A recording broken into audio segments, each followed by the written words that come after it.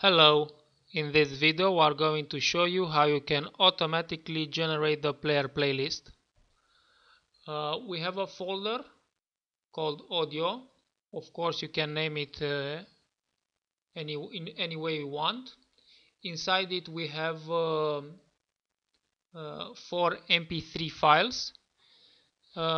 We want to read the folder content and add the MP3 files in our player playlist. We've created for you this PHP file. You have to run it on a server or a virtual server. So we'll run it on a server.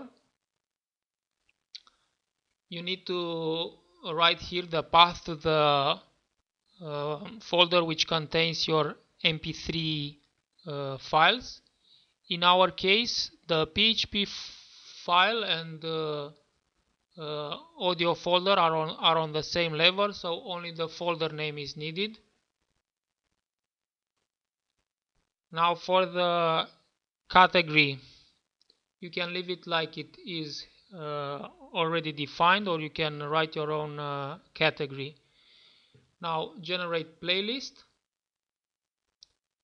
and you'll have the playlist generated, and for each MP3 file you have the title, author, the category, and the path to the MP3 file. Click select all. You can either do this or right click and copy. Just use one of our example files or create your own. In our case, we'll open our example file and we'll replace this section from here down to here,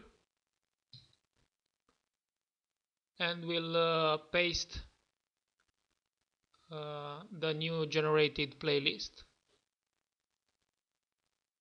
Save it, and that's it.